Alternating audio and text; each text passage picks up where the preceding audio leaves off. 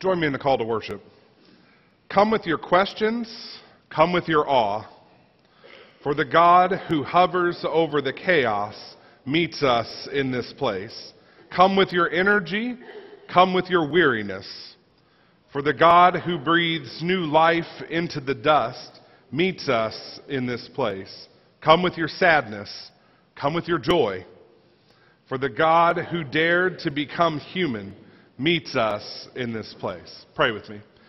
Almighty God, we welcome you this morning in the power of your word and Holy Spirit. We invoke the strong name of the Trinity, Father, Son, and Holy Spirit, and pray that you would be in our midst. Father, that we would marvel in your work of creation. Jesus, that we would worship because of the redemption that you offer.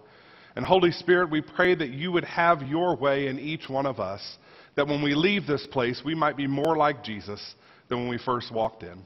It's in the name of Christ that we pray. Amen. You may be seated. As you're seated, I invite you to take out your GPS, your Grow, Pray, and Study Guide. There you'll see a calendar, announcements, a prayer list that we'll need later in the service, as well as discussion questions that help you to go deeper into today's message. A few announcements I want to share. Next Sunday, one worship service at 10 o'clock, because it's a fifth Sunday. Say it with me, 10 o'clock. If you show up at 8:30, I got nothing for you. 10 o'clock, our preacher will be my mentor and coach, George Acevedo from Grace Church in Cape Coral, Florida. There are note cards and pre-addressed envelopes at the Connection Center to send a note of welcome to Jackie Young, who will be our next associate pastor come July 1st. Please send one of those and help her to feel welcomed. On June the 5th, we're going to have a retirement celebration for Pastor Kathy in between the two services. It'll start at 9:45 and breakfast will be served. June the 12th, there will be no in-person worship because we serve at the Turkey Festival food line. So no in-person worship that day, and the sign-up sheets for service at the Turkey Festival are available in the narthex. Please take a look at those and sign up so that we can fill all of those slots and serve our community well. There are several other announcements there that you can take a look at as you have time and find other ways to plug in to the life of the church. For now, I want to lead us into a time of worship through giving that we do every time we come together as followers of Jesus, where we give back to God out of that which he has given to us. So would the ushers come and move among us as we continue to worship.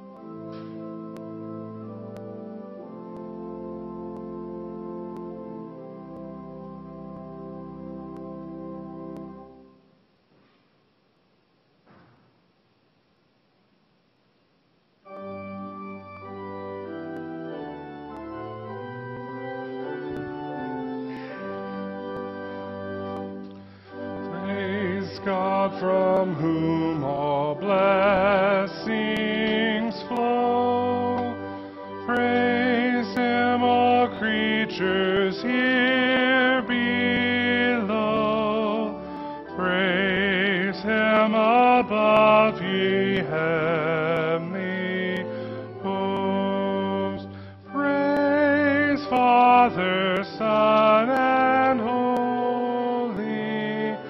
Ghost.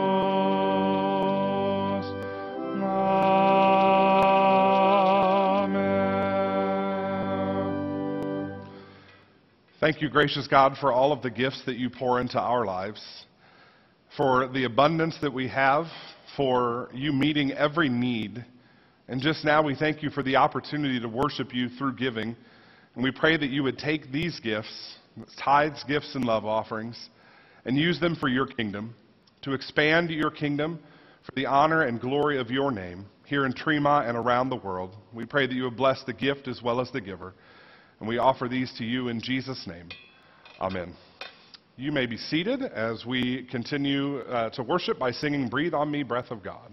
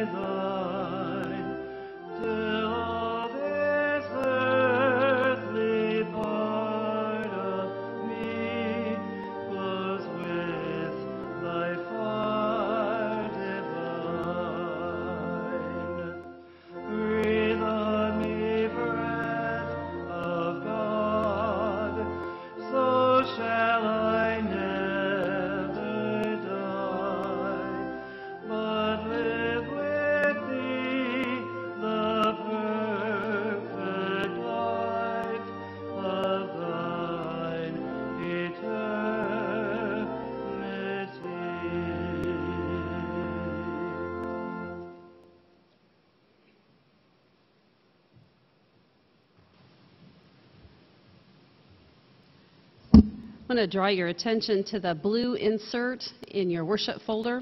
If you would take that out. Today is the day that we bless our graduates. If there are any graduates here, would you please come forward? And I don't see any at this service, but we still need to bless them. So if you would hang on to this blue list, you have a list of those who graduate from our church family, 8th grade, high school, and college. So let us be in an attitude of prayer as we bless these graduates. Oh, Father God, we hold in our hand a list of those who have reached a pivotal time in their life, Lord. We're grateful for your provision for them. Lord, we ask for your blessing upon them as they move to the next step in their life. Lord, may they continue to have open minds, open hearts, balanced emotions. May you bless them, Lord, with the assurance of your love. May they continue to grow in the knowledge of who you are. May they continue to seek you. And may they continue to be transformed by your love. We hold them up to you, Lord, and ask that you hold them and continue to guide them. In Jesus' name I pray. Amen. We have an opportunity now to go to the Lord and lift up those on your yellow insert. If you'll take that out and hold that in your hand, we'll pray for these folks. We'll take a couple of minutes of silent prayer, and then we'll walk through this list together.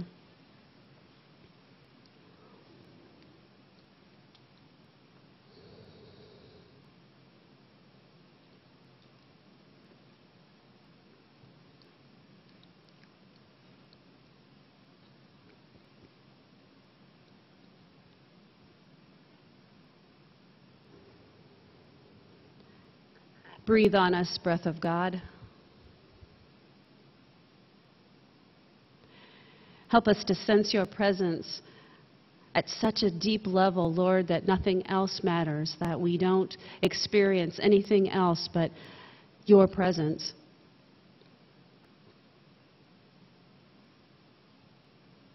Lord, we are so grateful to be able to come into this place and worship you, lifting you on high, singing your praises, hearing your words proclaimed, sharing our joys and concerns, having fellowship with one another. Breathe on us, breath of God.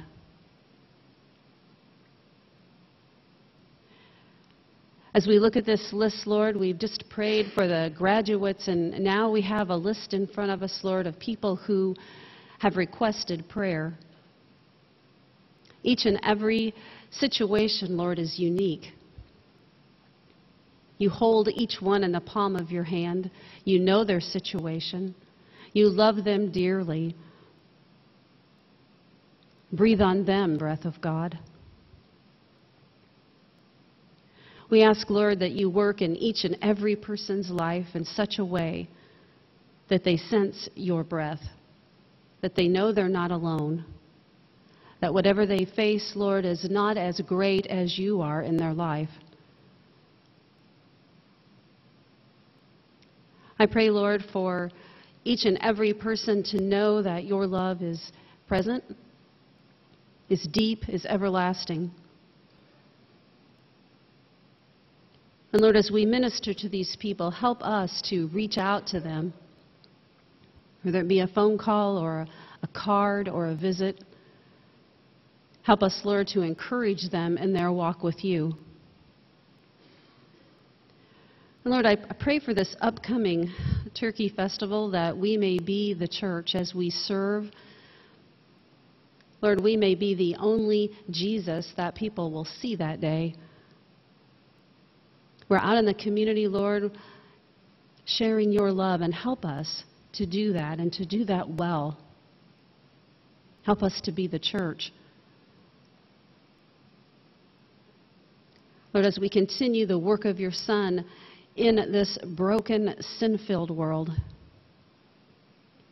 encourage us, strengthen us, transform us.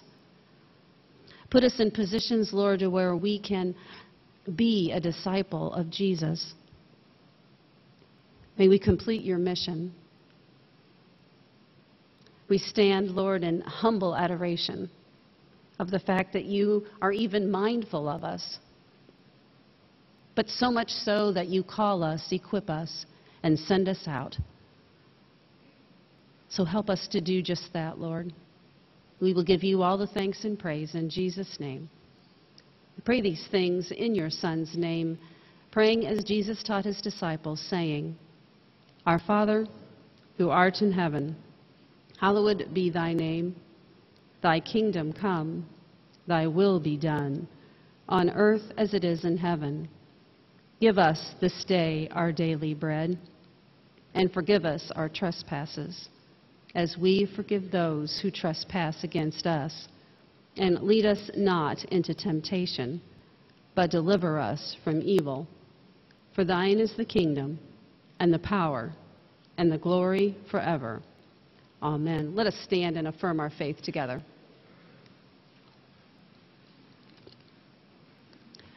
Where the Spirit of the Lord is, there is one true church, apostolic and universal, whose holy faith let us now declare. Let us say this together. We believe in God the Father, infinite in wisdom, power, and love, whose mercy is over all his works, and whose will is ever directed to his children's good. We believe in Jesus Christ, Son of God and Son of Man, the gift of the Father's unfailing grace, the ground of our hope, and the promise of our deliverance from sin and death.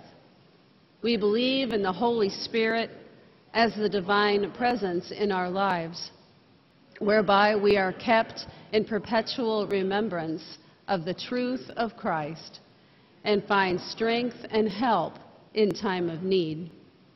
We believe that this faith should manifest itself in the service of love and set forth in the example of our blessed Lord, to the end that the kingdom of God may come upon the earth.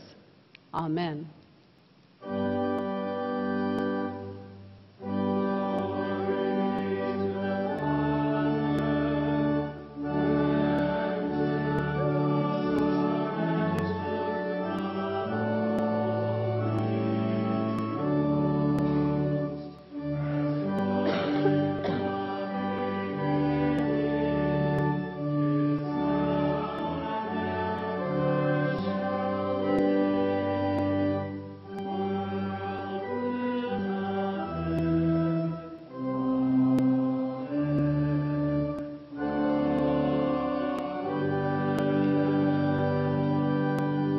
You may be seated.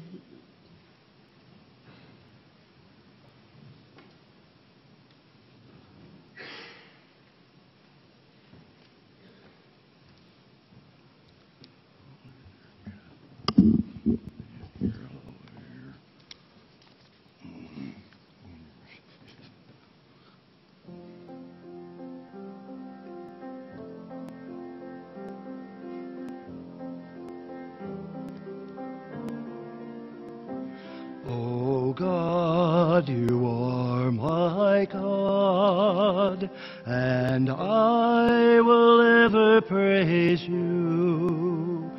O God, you are my God, and I will ever praise you.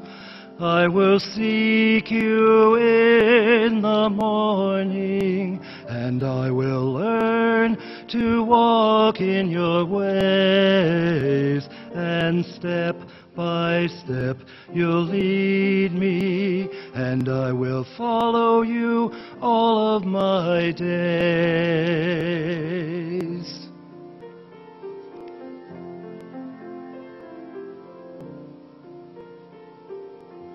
Lead me, Lord, lead me in your righteousness.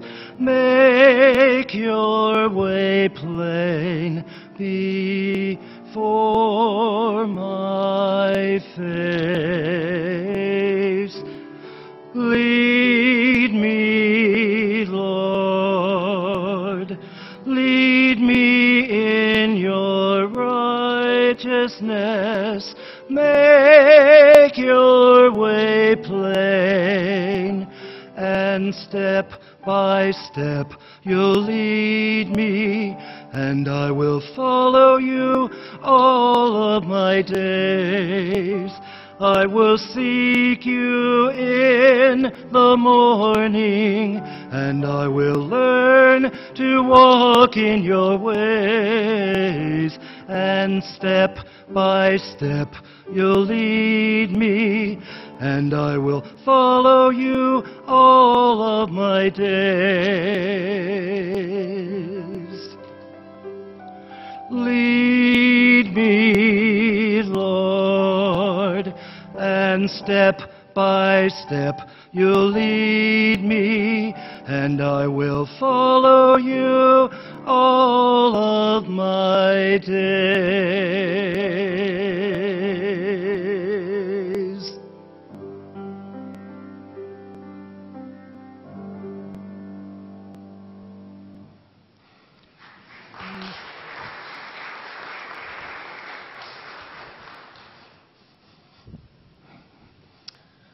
Thank you, Michael. That's one of those camp songs that we used to sing around the fire at church camp. So I was instantly back at Montgomery Christian Service Camp, it's great because I was reminded this morning that in 2 weeks it'll be 21 years of following Jesus. The best decision I've ever made at that week of church camp. Scripture reading this morning as we wrap up this series on Bless This Mess is Genesis chapter 2. Verse 18 and then verses 21 to 25. Then the Lord God said, "It is not good that the man should be alone. I will make him a helper as his partner." So the Lord God caused a deep sleep to fall upon the man, and he slept. Then he took one of his ribs and closed up its place with flesh. And the rib that the Lord God had taken from the man, he made into a woman and brought her to the man. Then the man said, "This at last is bone of my bones and flesh of my flesh. This one shall be called woman, for out of man this one was taken. Therefore a man leaves his father and his mother and clings to his wife, and they become one flesh. And the man and his wife were both naked and were not ashamed." This is God's word, and it is true. Let all who believe say amen. Pray with me. Consecrate me now to thy service, Lord, by the power of grace divine. Let my soul look up with a steadfast hope, and my will be lost in thine. Grant, O God, that the words of my mouth and the meditation of each of our hearts would indeed find acceptance in your sight, God, who is our strength and our Redeemer. For it's in the name of Christ that we pray. Amen. Well, it finally happened.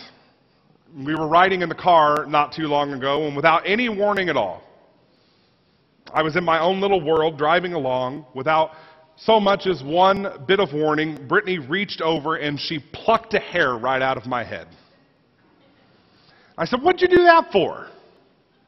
She said, "You had a gray hair." It's finally happened. And now, I see them everywhere. There's gray crouching into my hairline all throughout my beard. There's even hair, Brittany pointed out, gray hair starting to come out of my ears. And Brittany, every time we're in the car, just keeps reaching over and plucking them out. I feel like it's taken our relationship to a whole new level. Today we're dealing with a topic much more serious than messy hair. We've been talking about messy relationships and messy lives, and how the good news is that in the midst of all of it, God enters into our messes, and He uses His grace to fill in the gaps in our relationships, because God wants to make something beautiful out of our brokenness, and He wants to bless our mess. He wants to come to us in this time of need and bless us. And we've been reminded throughout this series that God first wants to restore our messy relationship with Him. Jesus came that we could have a relationship with God and be forgiven and set free. Once that relationship is restored, then it begins to spill over into all of our other relationships. Grace can be spilled out into every relationship in our life. So we've spent our time since that first week talking about how God can bless our relationships in general, the messy relationships that exist in the parent-child relationship, in our dysfunctional families.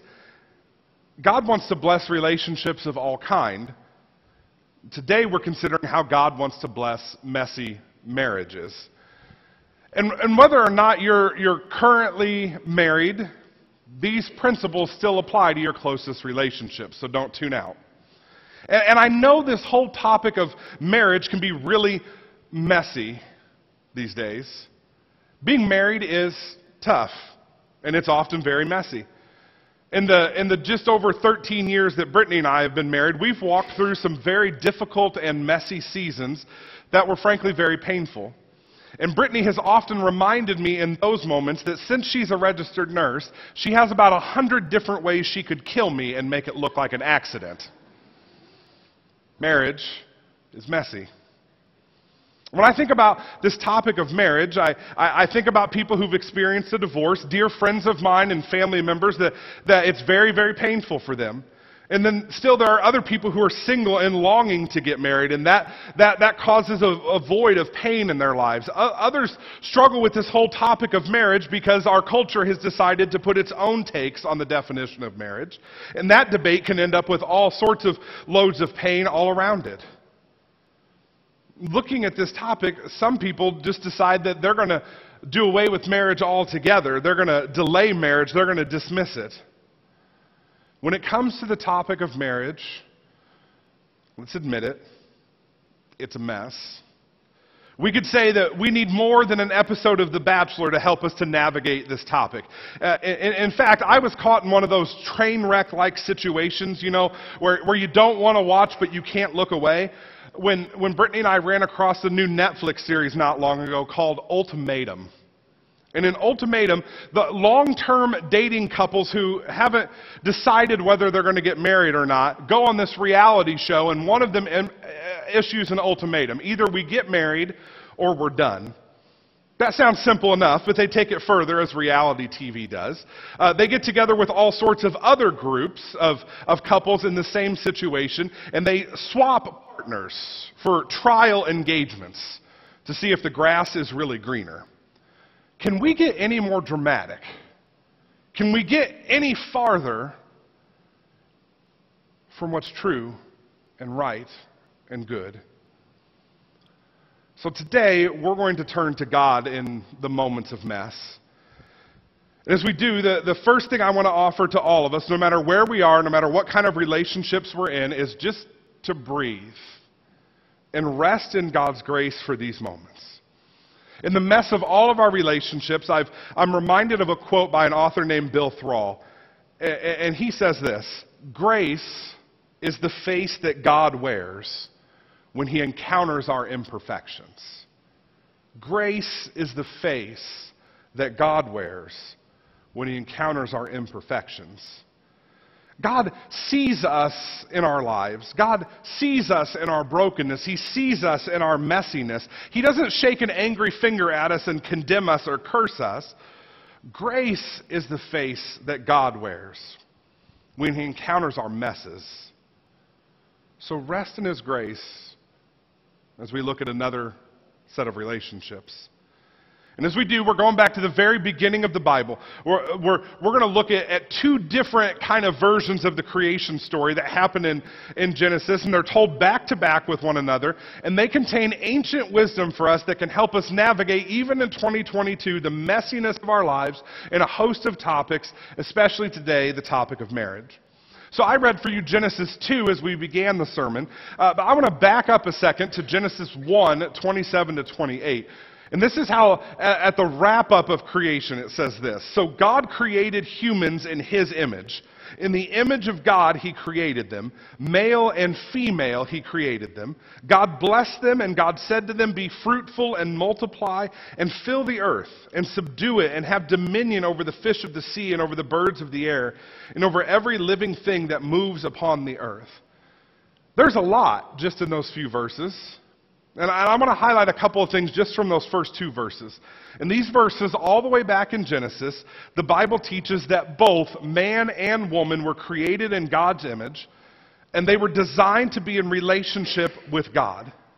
This is where our understanding of relationships begins, because it points to something very important in all relationships, and it's this: every single person that you've ever met, including the person that you look at in the mirror each morning, is created in the image and likeness of God. You are created in the image of God. The Bible begins with this wonderful news. This means that you, yes, you are a person of incredible sacred worth. And so is every other person that you've ever met. Notice what it doesn't say as we talk about marriage. It doesn't say that you're only a whole and complete person if you're married. So single people, don't hear that this morning. Singleness is a calling, whether for your whole life or for a season, just in the same way that marriage is. But when it comes to marriage, what do these verses tell us? It means, husbands, your wife is created in the image of God. Honor her. Wives, your husband is created in the image of God. Honor him.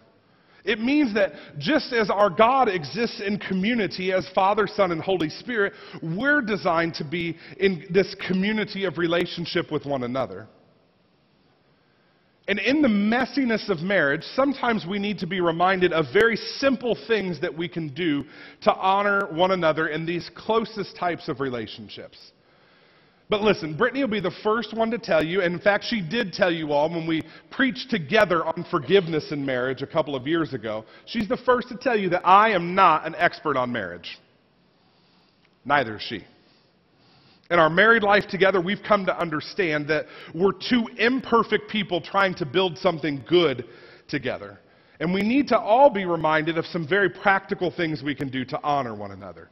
And the first one that I've observed in a lot of marriages is just take some time for each other. Different seasons in life make this look different. Right now, for us, it looks like catching 5 minutes just to talk before the baby starts crying. Not long ago, it looked like sneaking off to lunch together while the kids were at school. Whatever that looks like for you as a retired couple or empty nesters or even ships that are just passing in the night with all of the kids' activities, taking some time for each other shows your heart's true intent. Second, listen to one another. We can both be really good at this and really awful at this. When we're good at it, man, we're on. No therapist in the world would have anything to say to us. But when we're awful, for us, it's because of our smartphones. The other day, I was telling Brittany something that I thought was really, really important. And I went through the whole story, and when I looked up, she was still scrolling her phone. I said, I could have just told you that my arm had been severed and I was losing blood at a rapid pace, and you would have had no idea. And don't let me off the hook. I can be just as guilty. She's gotten all the way through a whole story, and then she'll realize that I'm still watching a ball game. She'll say, did you hear anything I just said? Turn off the TV. Put down the tablet or the smartphone. Tune out all of the other distractions and just listen. When we listen to our spouse, when we listen to people that we're in deep relationship with, we honor them by adding value to them. And men, especially men, when your wife speaks, listen. Don't interrupt and try to fix it. We try to be Mr. Fix-It too much. Sometimes she doesn't want your advice. She just wants you to listen. And if you're listening to one another, this is both of you, in the middle of conflict, when it's your turn to talk, use I statements. Say, I'm really confused right now, instead of, you're a really confusing person. I've used both of those statements in marriage, and one of them works out better than the other. It's the same thought, but it comes across different. Third, the last thing I want to suggest on how this honoring one another can play out is not just listen, but also forgive one another. Any marriage, any good marriage, has to be a union of two great forgivers. Each of us in marriage, both husbands and wives, need lots of grace. Because the people that we love the most and love the best are also going to see the most human and frail and broken side of us. And they always end up being the people, inevitably, that we hurt the most. So we need to grace one another with the grace that we've received from Jesus. To bless one another with the gift of forgiveness. That's where the prayer that Jesus taught us comes in when he says, forgive us our trespasses as we forgive those who trespass against us. The fulfillment of that prayer starts at home. Those are three just really simple ways that we honor the sacred worth of one another in relationship, noting that we're created in the image of God. But I want to go a little deeper into this story from Genesis to focus on the whole idea in the scripture that I read earlier about reigning together. Not only were Adam and Eve both created in the image of God, but they were given dominion together over all of creation. Now, remember, in this story in Genesis, this is before sin has entered the picture in the story of Scripture and in the human story. There's no sin in this time. Think about those days.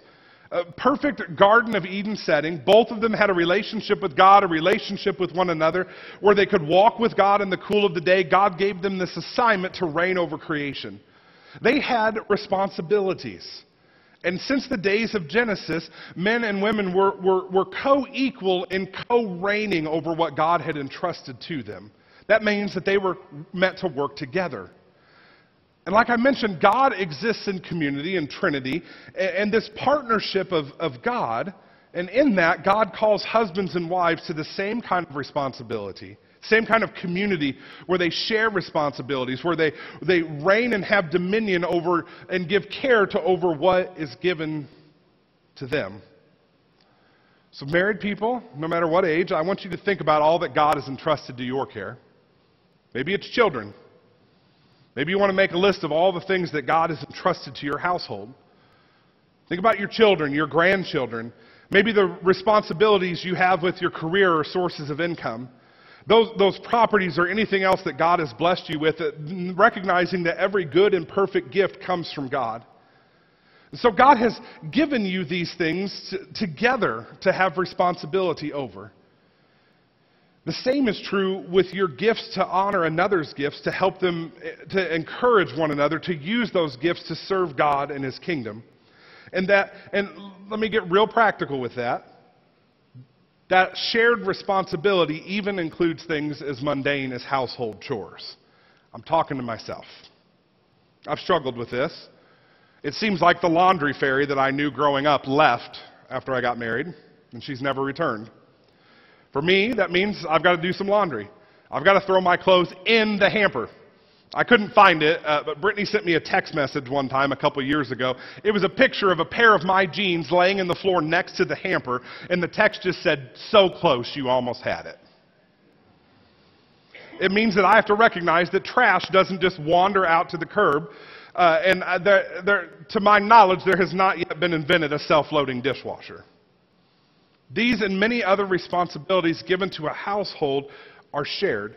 We can divide and conquer according to the gifts and abilities that God has given us, but in that sharing, we divide and conquer together instead of just divide and try to conquer. These are the ways that God has called in marriage for us to reign and manage what God has blessed us with. And that's the key word that we see in the first passage that I read, the second version of the creation story. The Lord God said, "It is not good for the man to be alone. I will make him a helper as his partner." So the Lord God caused a deep sleep to fall upon the man, and he slept. Then he took one of his ribs and closed up its place with flesh. And the rib that the Lord God had taken from the man, he made into a woman and brought her to the man. Then the man said, "This at last is bone of my bones and flesh of my flesh. This one shall be called woman, for out of man this one was taken. Therefore a man leaves his mother and father and clings to his wife, and they become one flesh." There's a lot in these verses. A lot. I just want to unpack a few thoughts. First, this is the first time in Scripture that God says that something is not good. Up to this point, we're reading the creation story, and there's this beautiful Hebrew word, tov. God creates something, and He saw that it was tov.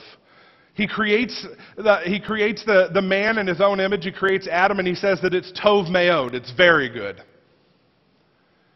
This is the first time that God says something is not good. It's not good for the man to be alone.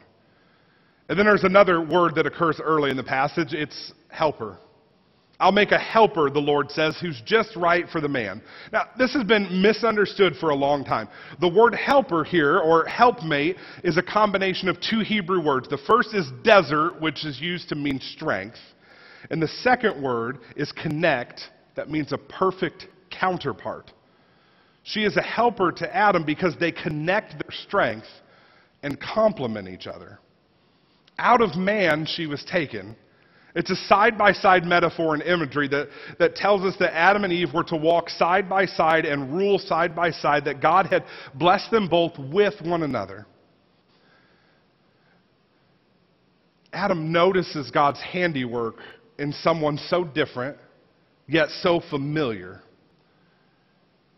At last, bone of my bone and flesh of my flesh. And that's so important to a biblical understanding of marriage.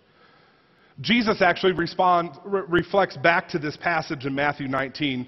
He responds to a question, and he says, "Haven't you read the Scriptures? They record that from the beginning God made them male and female. These words will be familiar. This explains why a man leaves his father and mother and is joined to his wife, and the two are united into one, since they are no longer two. But let no one split apart what God has joined together." Jesus adds this little line about the two being joined and not splitting apart what God has put together, because he's pointing to the fact that marriage is not just a contract between two good-looking people who want to hang out with one another. It's a covenant that two people make with each other, but also with God. And there's a big difference between a contract and a covenant. What's a contract? I was thinking about this the other day. Now that things have opened up more, I've been traveling more again, and I had a couple speaking engagements. And a couple weeks ago, I was in Charlotte, North Carolina for a two-day event. And I was at the counter to get my rental car, and I had rented the cheapest little compact car I could get, because I don't like to spend money on them. And the lady at the counter tells me, "We're all out of compact cars." And I said, "Okay, what are my options?" And she said, all I have left is a premium full-size pickup truck. I can give it to you for the same price. I said, that'll do. That'll work just fine. Boy, I had fun in that truck too. But as I was signing all of the details and reading all of that, it occurred to me again that this contract that you make with the rental car company is based on mutual distrust. Mutual distrust. I don't trust the rental car company, and they don't trust me. So we have this contract in place to protect one another. A covenant is completely different from a contract. The biblical idea of covenant is one that's a mutual commitment, and it involves not only two people, but also God and the two people saying, we're coming to this not with mistrust, but we're entrusting our lives to one another 100% right now, just as we are with one another. Many times these Old Testament covenants were symbolized by the shedding of blood. Sometimes they would even cut a place on their hands and then shake hands because blood represented life itself. So covenant is God's idea all the way through the Bible until we get to the new covenant that's sealed by the blood of Jesus, where God promises to give us new life in Christ, and we covenant to live for Jesus, not for ourselves. All of this imagery links up together in what our understanding of marriage should be. If you've been to a wedding, all of them start pretty much the same way. It usually starts with these words. We're gathered together in the sight of God to witness and bless the joining together of this man and woman in the holy covenant of marriage. The covenant of marriage was established by God, who created us male and female for each other, and is a symbol of the mystical union between Christ and His church. Why do we say all of that? Because the story of Scripture begins in a garden with a wedding in Genesis. And if you flip all the way to the back of your Bible in Revelation, you'll see that John envisions a divine royal wedding. In Revelation 21, he says, Then I saw a new heaven and a new earth, for the old heaven and the old earth had passed away, and the sea was no more. And I saw the holy city, the new Jerusalem, coming down from God out of heaven, like a bride, beautifully dressed for her husband. The imagery is all over the place. Scripture begins and ends with a wedding. And as followers of Jesus, we keep looking forward to the greatest wedding of all time. When Jesus comes back, He's coming back for His bride, the church. All marriage covenants, even the best marriages, are a sneak peek into the greater covenant in Scripture. And since covenants are made with God as one of the parties, it means that when our human energy runs out, there's a whole other source of power available to us. It's like a safety net that can catch us when we fail and when we fall. Marriage is messy, but the marriage covenant includes God. Because of that, two imperfect people can find the strength that they need in this covenant together. That imagery is all over Scripture.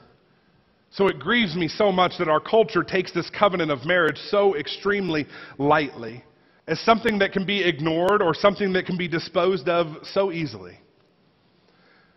But let me pause and say a word to anyone who's been through a divorce. Sometimes divorce is the best of bad options. I've never met somebody who's been through a divorce that went, oh, that was the best decision I've ever made. It's always a wound.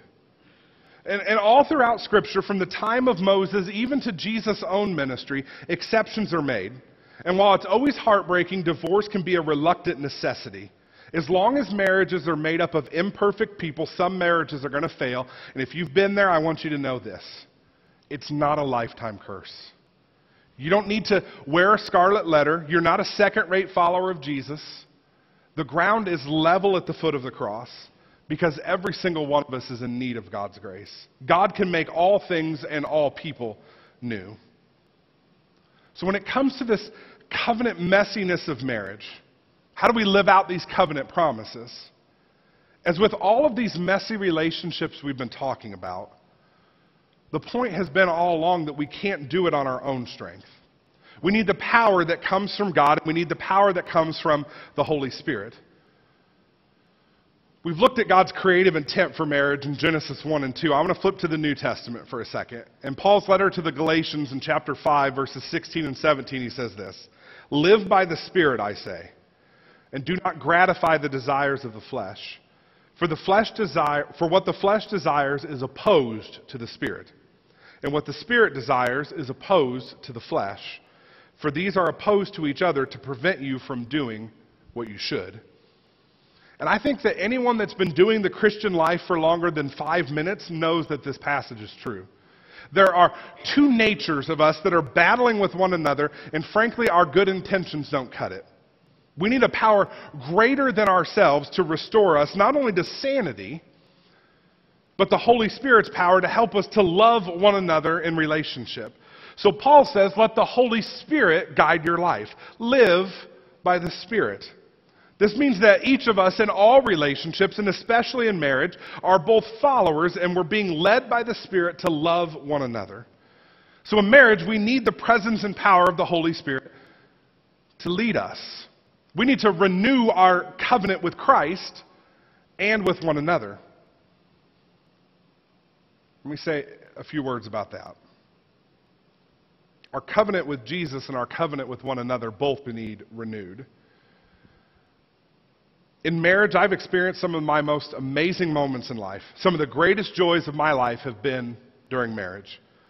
But there have also been seasons that were filled with great pain.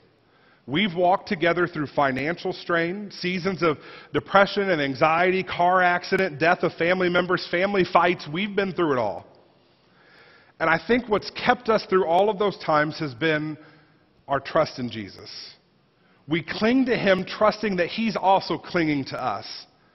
So if you find yourself in a messy marriage, cling to Christ and know that mysteriously, supernaturally, He's clinging to you.